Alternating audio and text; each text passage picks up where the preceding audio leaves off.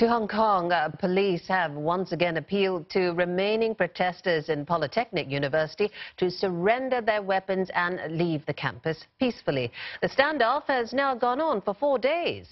At the same time, primary and secondary schools have reopened almost a week after classes were suspended over the safety and transportation concerns.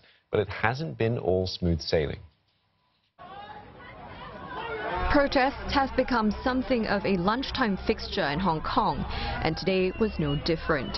Hundreds showed up for demonstrations in 3 districts, bringing traffic to a standstill in at least one. Some chaotic scenes in the morning as well. Commuters were faced with transport disruptions as they tried to make their way to work. Train operator MTR said protesters opened rear emergency doors on several trains. 6 MTR lines were plagued by delays and closures.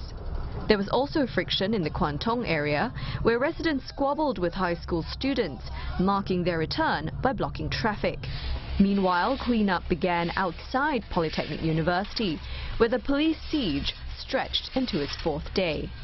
Police have arrested over 1,000 people since the standoff began.